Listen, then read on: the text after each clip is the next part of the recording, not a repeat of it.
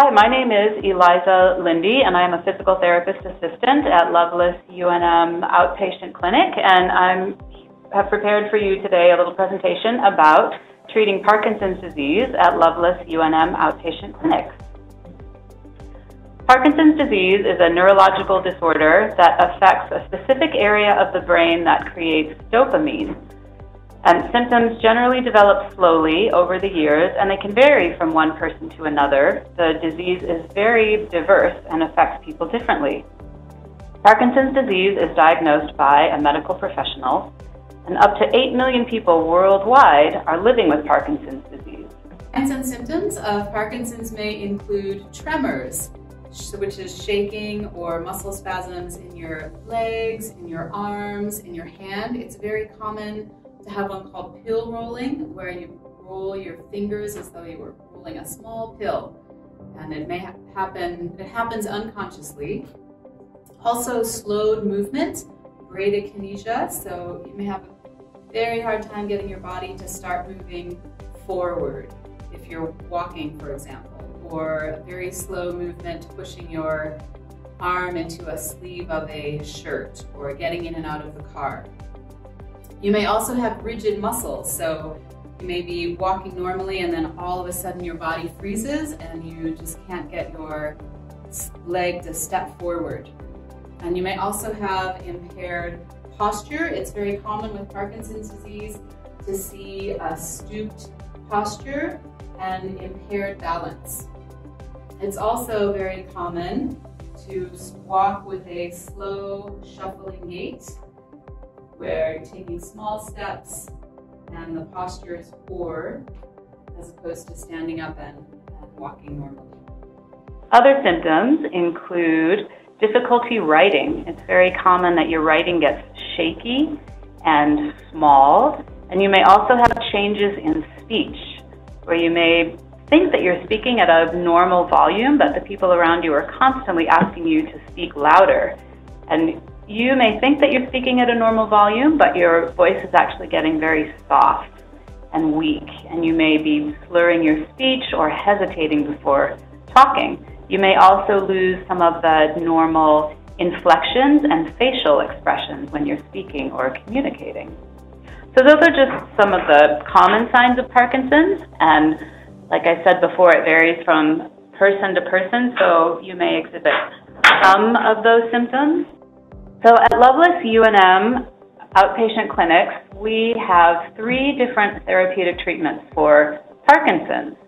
And those 3 treatments are LSVT Big, Speak Out, and Power Moves.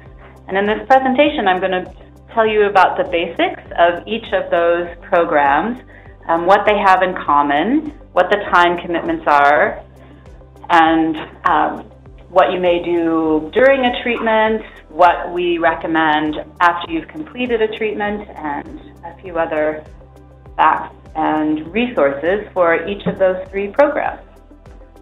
And we do offer the 3 programs at our main rehab hospital downtown. We also offer the Big program in Santa Fe at our outpatient clinic there. And we also offer the Big program at our outpatient clinic in Rio Rancho. All of the therapies and treatment programs are administered by certified physical therapists, occupational therapists, speech-language pathologists, and therapist assistants that have been certified in at least one of the 3 treatment programs. And in general, the treatment goals for Parkinson's, regardless of which of the treatment programs you may participate in, are to empower people diagnosed with Parkinson's disease to restore and maintain their highest levels of function in daily life, living with whichever of the symptoms may be presenting themselves. And that includes improving your mobility, your ability to communicate, and to maintain your independence. And all of these programs have been developed with scientific research and are highly effective programs incorporating daily exercises and activities. So the 3 features that these 3 programs have in common are target, mode, and calibration. So target when I say that, I'm speaking about aiming for increasing your bigness, movement, or loudness. As I mentioned earlier when I was describing the symptoms of Parkinson's, one of them, for example, is walking with a small, shuffling gait and having a stooped posture. So we want to counteract that by encouraging you through a series of exercises to move big. So big arm movements, taking big steps, and using a big voice. The second of these features is mode, and to that we're speaking of high effort and intense dosage. So the exercises take a lot of effort to move your arms big, for example, to stand up with big posture, to use a big voice, and the treatment programs are prescribed to do these exercises every day with your best effort. And when you're enrolled in the big program, for example, you would be coming 4 days a week for 4 weeks. So it's an intensive 1-month program. The other two programs, the time frames are a little bit different, but we'll talk about that a little later in the presentation. And then the third main feature or goal of these 3 programs is calibration. So often what happens, people that have Parkinson's disease, is you may think that you are speaking in a normal tone of voice, but you're actually speaking very softly. So your brain is telling you that you're speaking at a normal volume. So we want to recalibrate your perception of your movement or volume. So just to demonstrate what I was speaking about with target, here's an example of a person with stooped posture taking small steps versus using amplitude and effort to stand up nice and tall, to take big steps, and to walk with a normal arm swing. So moving from a small stature to big. And again, with the voice, that your voice is soft, and we want to encourage you to use healthy vocal loudness.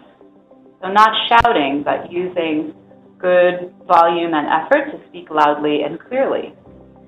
And mode, again, is high effort and intensive dosage, so intensity across all of the sessions that you would be coming for treatment, which are individualized and personalized based on your symptoms and difficulties, and sending you home with daily homework and carryover exercises to work on every day and to make those a habit to do daily for the rest of your life after you have completed one of the Parkinson's treatment programs with us.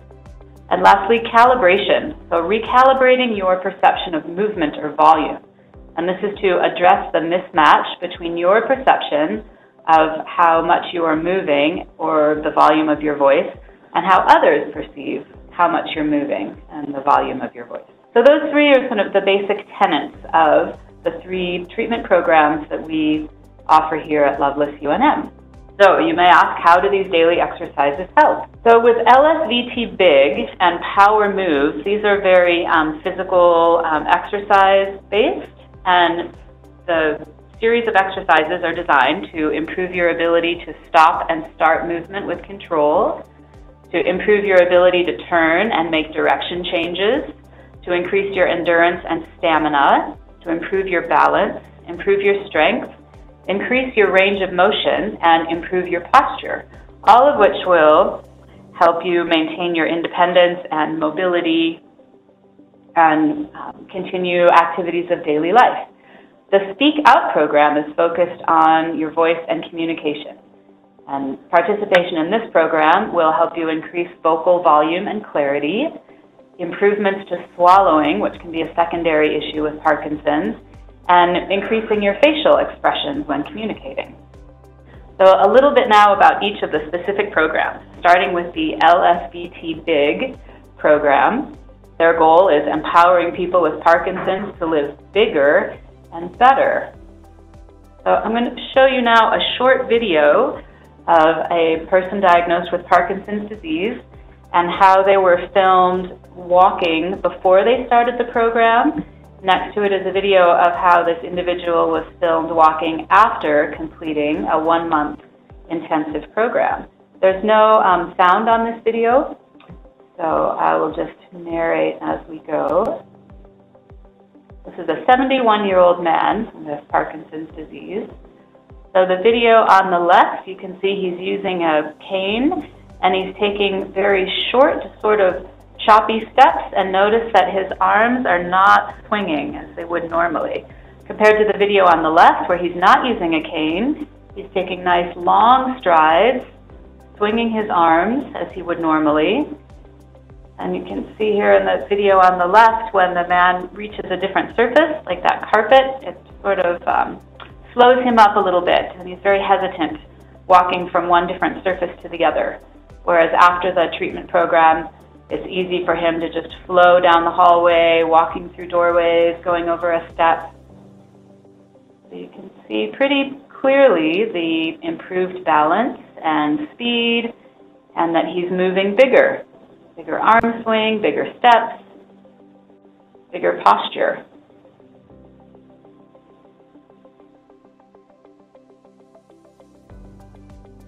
So he's moving with more stability, strength, confidence, and endurance. And the second video, this is of a gentleman with Parkinson's disease who is buttoning a shirt during a Parkinson's treatment session. So you will see what some of the common cues are that the therapists use and how effective they are for working on daily tasks that can become very difficult, like buttoning a shirt.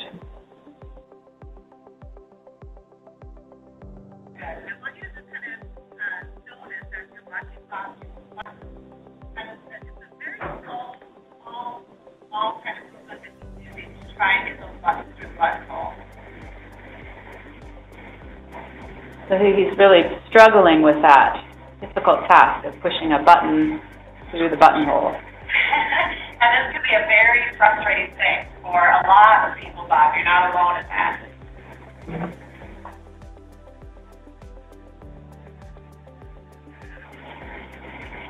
Does the top button tend to be one of the hardest ones for you? Okay. Good, you got it though. All right. So it took him 38 seconds to button that. Ready? 1, 2, 3. Go again. So she had to do those finger flicks to activate his muscles. And then try buttoning the shirt again. Hard. Nice. You're right. Good job. So that's an example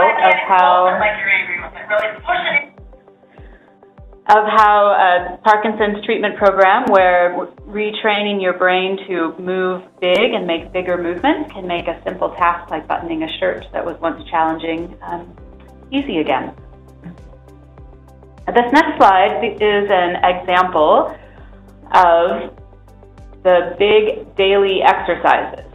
And you'll see that this person is seated in a chair for the first couple and then standing for the other exercises that are shown in the slide. But all of these exercises can be adapted if one needs to remain seated in a chair or even lying down. But you can see, just looking at this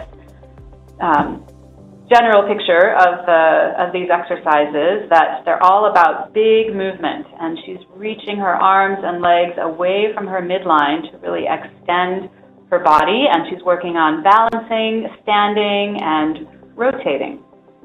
So our second program that focuses on exercise and a lot of physical dynamic movement is Power Moves, and their goal is to make fun of exercises, functional exercises.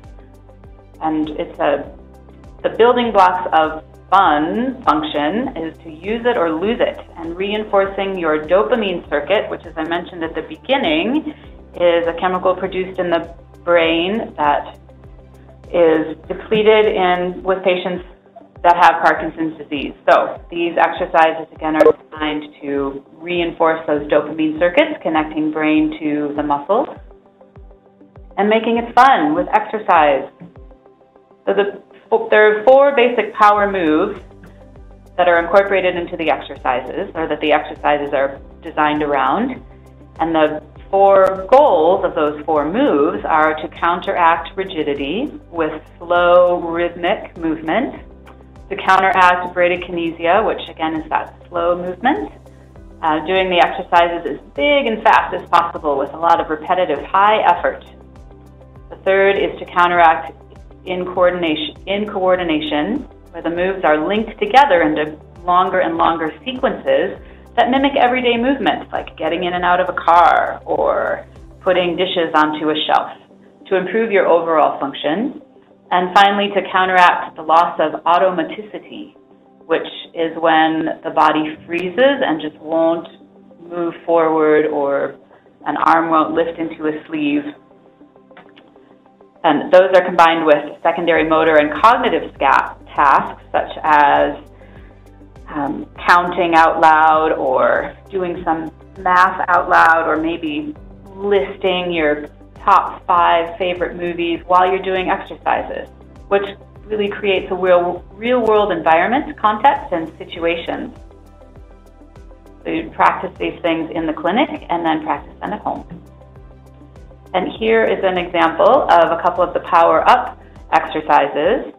You can see they start on the floor, and then you're moving up onto hands and knees, then into a chair, and then to standing. And again, they're all very dynamic, so you're really reaching and extending your arms and legs, working on posture, strength, endurance, rotating, twisting, and turning.